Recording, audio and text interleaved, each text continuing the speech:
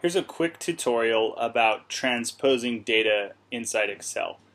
In the screen you can see that I kind of messed up. When I laid out my data, I put all these long worded labels along the row value, along the x-axis, instead of putting them on the y-axis.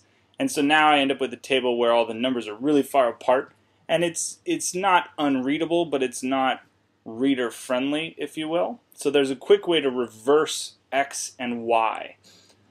You highlight your entire table.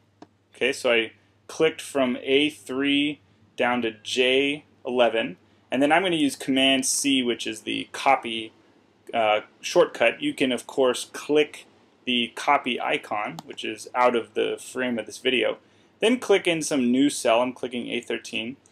Right click, which on the Mac is control click, or if you're using the brand new Lion, there's a double finger click, but for most of us it's control click. And then choose paste special, and right here the transpose option. Pretty cool. Just click that, click OK, bam. Now I've got all of my long worded stuff over here on the left, and I've got the more short words over here across the row. So I can quickly come up to like C, for example, and I can drag that so that cell is readable but the number is pretty close together. So it gives me a easy way to reverse my X and Y. Okay, and of course you can just whack the data on the top and auto minimize all the columns to the maximum length of what's in there. But that is an easy way to transpose the data you've laid out on the X and Y axis.